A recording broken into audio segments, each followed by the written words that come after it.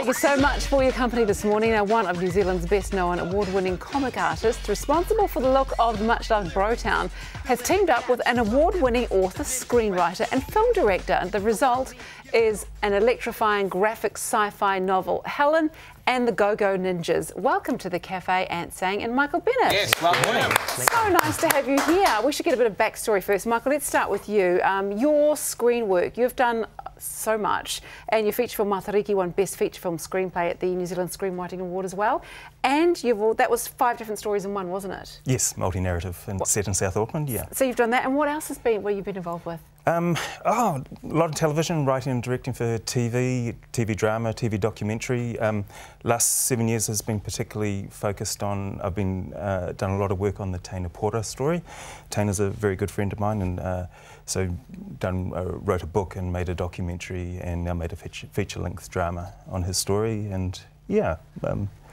Different genres. Yeah. It must be tough working on something like the Taina Porter case, because I guess the more you know about it, the more unjust it probably felt to you, and it feels like it's taken a long time to get this right. Yeah, it's, you know, having been involved for almost a decade, it's still, I look at it and I think, how on earth did this happen? He was just so clearly innocent from day one, and yeah.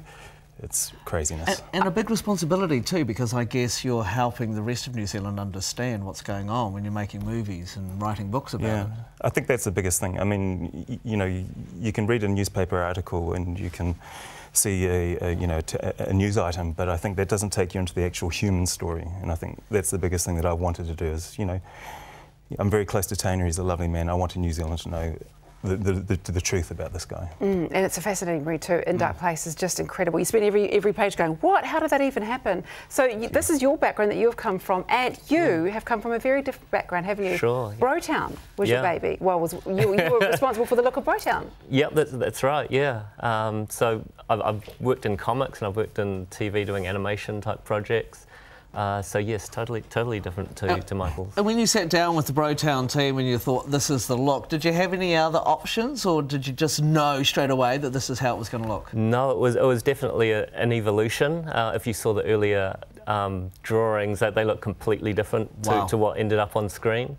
I worked with the producer and the Naked Samoans, and they were pretty much driving what it was going to look like. So it took about a year or more of development till we got to the final designs. How does that work? So when you're working, obviously that's your creative input because you're doing the pictures. How does it work when you're working with somebody else who's got a very clear idea of what they want as well? Do you have to meet somewhere in the middle, or does one of you crush the other? In the best collaborations, it's kind of they say what they want, you go away, do your thing, and hopefully it's like two things that come together to make something even better than either of you anticipated. Yeah, for sure, yeah. Well, speaking of collaborations with those two very backgrounds, you've come together and we have Helen and the Go-Go Ninjas. So how did this come about? Yeah, it started a few years ago as a screenplay. I mean, the goal was to make a female-led action film, which is seems to have really become timely, which is all good. Good timing. But it's a very big budget film. It's it's a Hollywood kind of a movie. So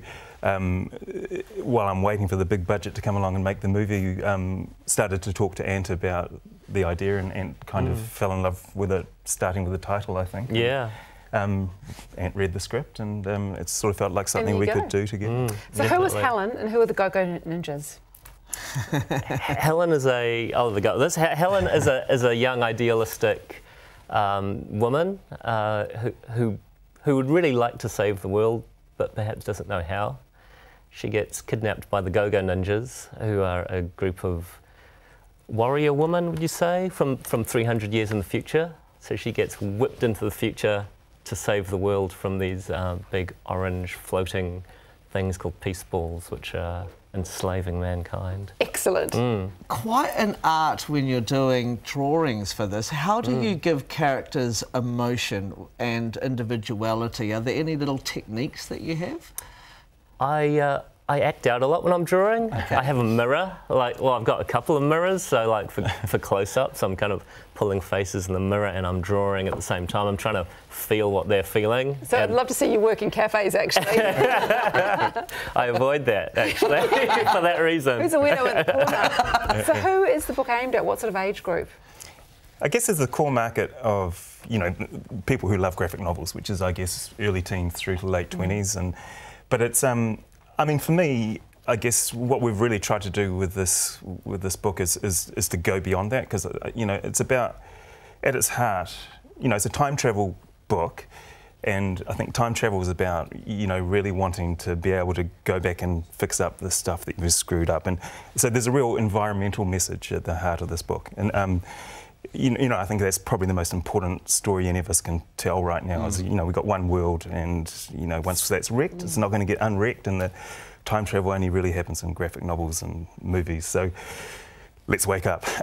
So I guess, you know, I think it's probably got an audience beyond the core audience that graphic novelists would normally But then reach. also Helen goes and kicks some serious butt, which is great as well. Environmental message and some butt kicking. Yes, woman power, environmental issues, very timely. So many layers to a book, so many layers to the movie that you were talking about. How close do you think you are to getting this turned into a movie, Michael? Yeah, well, who knows? Like, making films is, you know, a much more sensible career idea is to buy lotto every week. So you have no idea. But you know, what's fantastic about what we've done now is that, you know, there's this incredibly tangible thing that studio executives who might not like to read 100 pages of scripts, they can now look at some great pictures. They can do this and go, yep, idea. I get it now. That makes perfect sense to me. Yeah, yeah. Well, that's exciting. Hopefully, hopefully it will become a movie, because I can actually really envision it. Thank you both so much for coming along. Well done, guys. Awesome work. Great chat. Helen and the Go-Go Ninjas, and in Michael's book, is available in bookstores right now.